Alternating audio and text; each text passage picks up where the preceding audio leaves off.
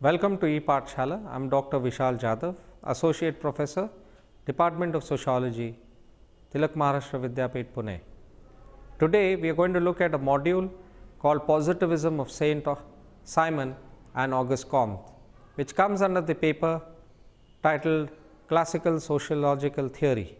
By now, we are quite familiar with how the Renaissance period and the Enlightenment period and later the Industrial Revolution that emerged in Europe, especially Western Europe, influenced thoughts, philosophical thoughts, and also influenced the way that society was imagined. In imagining the society, one of the events that led to the emergence of sociology was the development of an epistemological and ontological tool called positivism. In this particular module, we will assess how positivism is closely associated with science and rationality and with the whole idea of deductive kind of logic.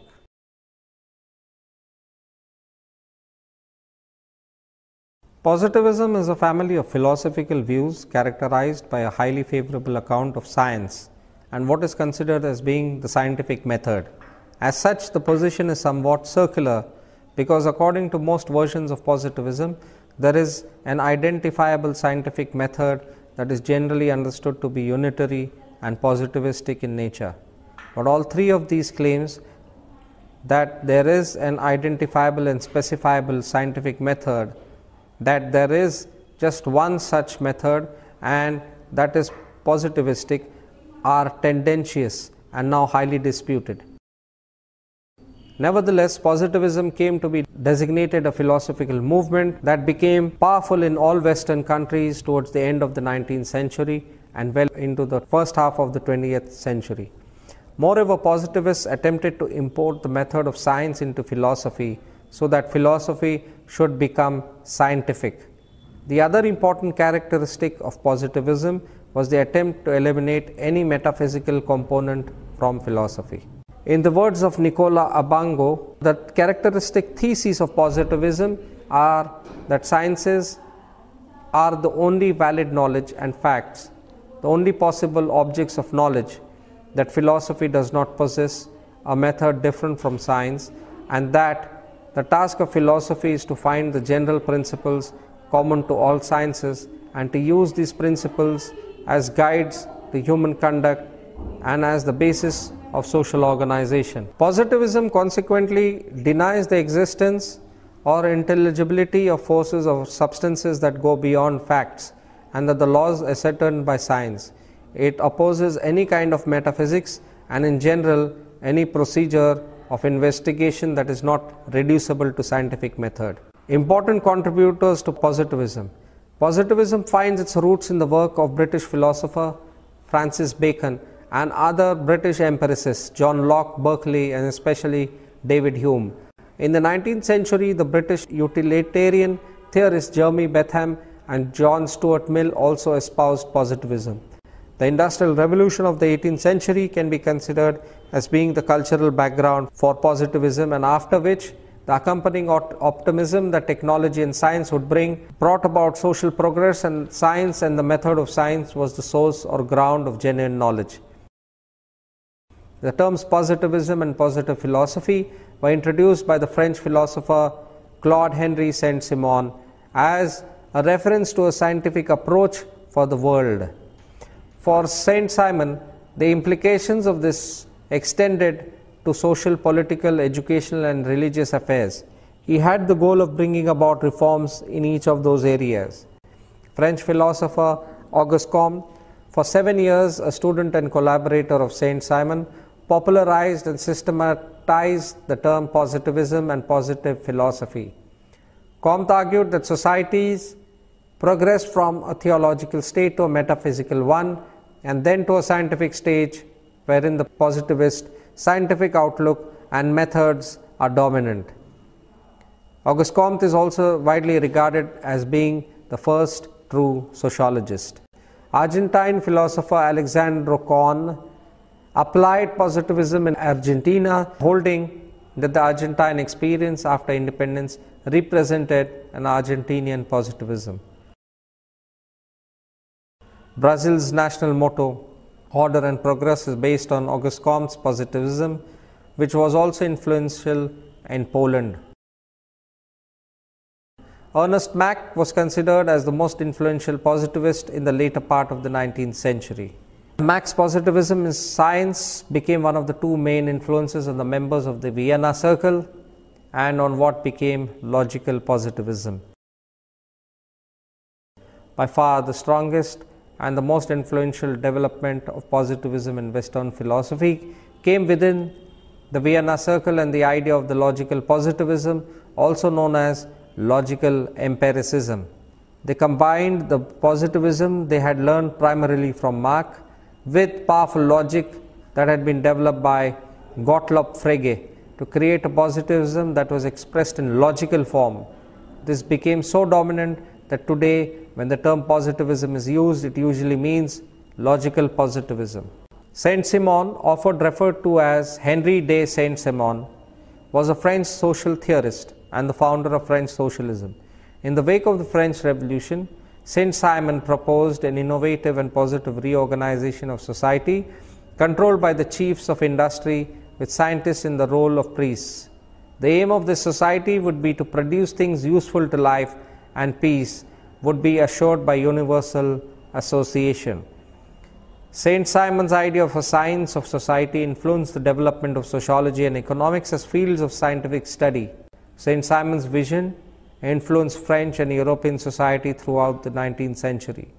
His major work, Nouveau Christianisme, announced that the world had arrived at the crisis predicted by the Old Testament, which was to end in the establishment of a truly universal religion, the adoption by all nations of a pacific social organization, and the speedy betterment of the conditions of the poor. Saint-Simon attempted to clear away the dogma which had developed in Catholicism and Protestantism and to reduce Christianity to its simple and essential elements. Saint-Simon proposed as the precept of the new Christianity that the whole of the society ought to strive towards amelioration of moral and physical existence of the poorest classes. Society ought to organize itself in the best way adapted by attaining this end. Saint-Simon's new Christianity was a vision of a society that practiced the teachings of Jesus by devoting itself to the betterment of its least fortunate members. Saint-Simon rejected many of the doctrines and rituals which had been developed by Christian churches and returned to the world of Jesus in the New Testament. He developed a concept in which the state owned and administered the means of production for the benefit of all. Later thinkers took these concepts in two directions: Christian socialism and atheistic communism. He remained in France during the French Revolution and brought up newly nationalized land with funds borrowed from a friend. During the Reign of Terror, he was imprisoned in Palais de Luxembourg and emerged extremely wealthy because the value of revolutionary currency had depreciated. Saint-Simon lived a life of luxury, entertaining prominent people from all walks of life at his lavish and glittering salons. Within several years, he was on the point of bankruptcy and began to study science, taking course at the École Polytechnique and acquainting himself with distinguished scientists. His first published work, Letters of an Inhabitant of Geneva to his contemporaries, proposed that scientists should replace priests in the social order, and property owners who held political power could only hope to maintain themselves against property-less if they subsidized the advantage of knowledge. As a thinker, Saint-Simon was not particularly systematic, however. His influence on modern society, though thought, is undeniable both as historic founder of French socialism and as the originator of many new ideas that were later elaborated into Comteism. In 1817, he began to propagate his socialistic views in the treatise called L'Industrie, which he further developed in L'Organisateur, a periodical on which Augustine Thierry and Auguste Comte collaborated with. The idea of Saint-Simon for reconstruction of society were conditioned by the French Revolution and by the feudal and military system still prevalent in France. In reaction to the destructive liberalism of the revolution, he insisted on the necessity of a new and positive reorganization of society and went so far as to appeal to Louis XVIII of France to initiate a new social order. In opposition, however, to the military and feudal system, which had been strengthened by Restoration, Saint Simon advocated an arrangement whereby the industrial chief should control society. Men of science should be the ones providing spiritual guidance to society rather than the church. New Christianity. Saint Simon's positivist and scientific studies directed him to found a purely practical and demonstrable moral code. Within his sentimental and mystical tendencies led him to understand the need for a religion. He believed that Christianity had advanced human morality, but he thought that the reign of Christianity was coming to an end. His religious tendencies became gradually stronger until he announced that the world had arrived at the crisis predicted by the Old Testament, which was to end in the establishment of a truly universal religion, the adoption of all nations of the Pacific social organization, and the speedy betterment of the conditions of the poor. Saint Simon had not concerned himself with theology previously to the writing of the New Christianity.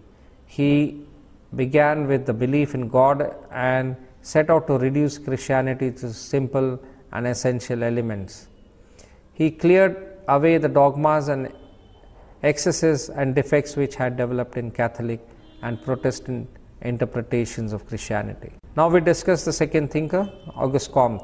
Auguste Comte was a French thinker known as the father of sociology. He developed a sociology called Positivism, in which he described human society as having developed through three stages, the third of which he called the positive stage, dominated by scientific thought. He was the first to apply the scientific method to the social world and coined the term sociology to define the scientific study of human society. It was his hope, and through such endeavors, an understanding of human society could be achieved that would enable humankind to progress to a higher level in which entire human race could function together as one. He also coined the term altruism, advocating that people should live for the sake of others. Although Auguste Comte's work appeared to regard human intellect as the most important in the developing of the new social order, his later work, he embraced the concept of love as bringing the solution to all human problems. Auguste Comte is famous for his grand universal laws. His aim was to create a science of society, explaining both the historical development and the future direction of humankind. He regarded the study of human society as proceeding in the same way as the study of nature. Thus, he attempted to discover the laws by which human society maintains itself and progresses. Positivism is philosophy that Auguste Comte further developed. The only authentic knowledge, according to him, is scientific knowledge, and that such knowledge can only come from positive affirmation of theories through strict scientific method. Comte is also known to have said, men are not allowed to think freely about chemistry and biology. Why should they be allowed to think freely about political philosophy? Comte's positivism should not be confused with logical positivism, which originated in Vienna Circle in 1920s.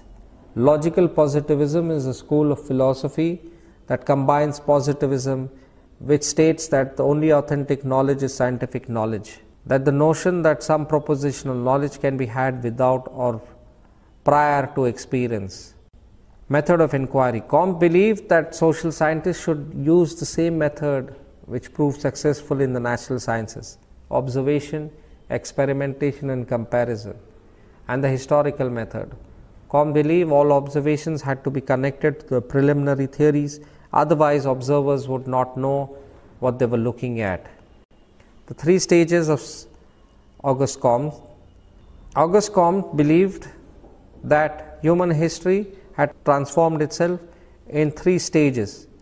Thus, Comte stated that each department of knowledge passes through these three stages. These three stages are theological, the metaphysical, and the positive or the scientific.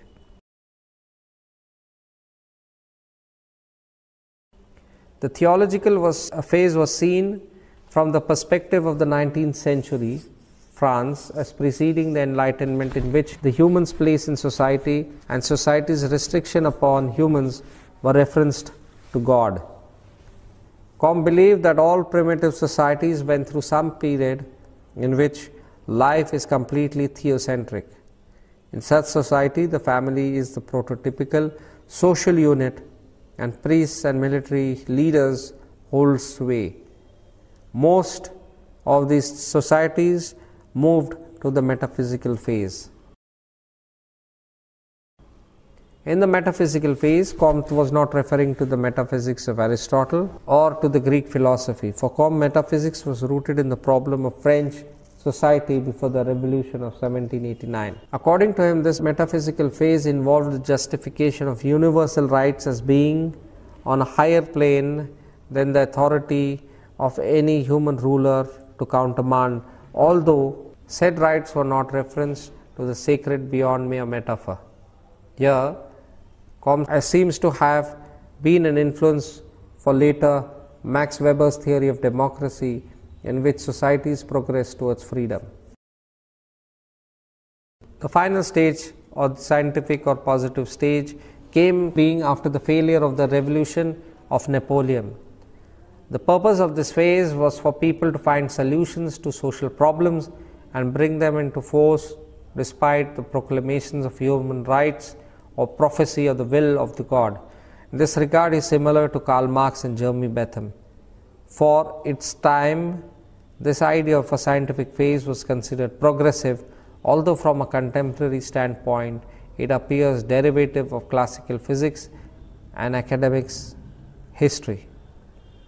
Comte gave the name positive to the last of these because of the polysemous connotation of the word. Positive can refer both to sometimes definite and to something beneficial. Comte believed that this law of three stages to be applicable to societies across the world and throughout time.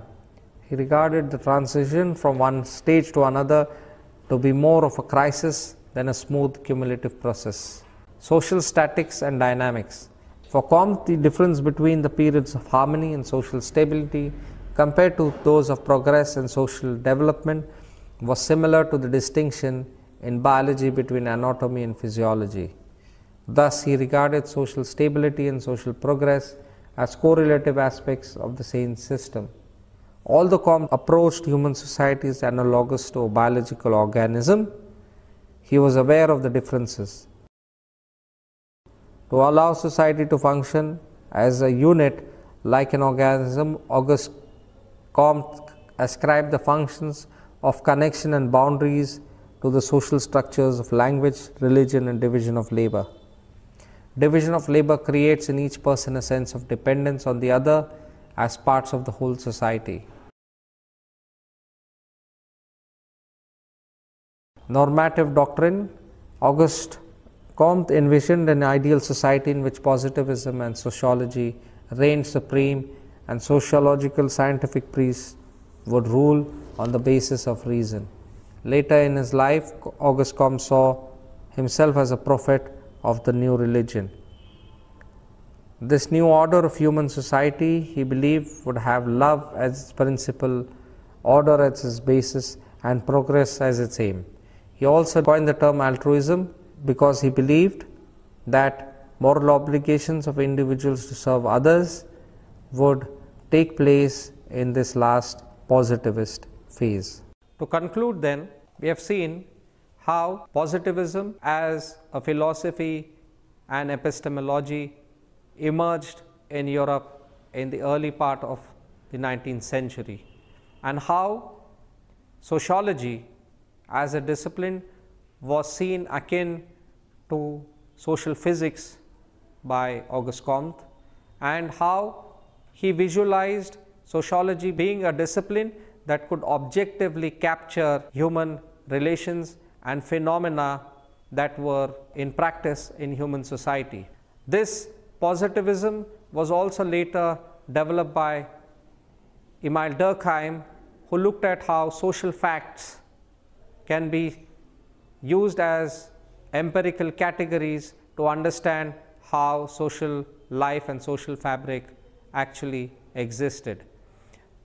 These social facts were nothing but external structures that foisted themselves upon individuals, and these individuals had to internalize these larger normative orders.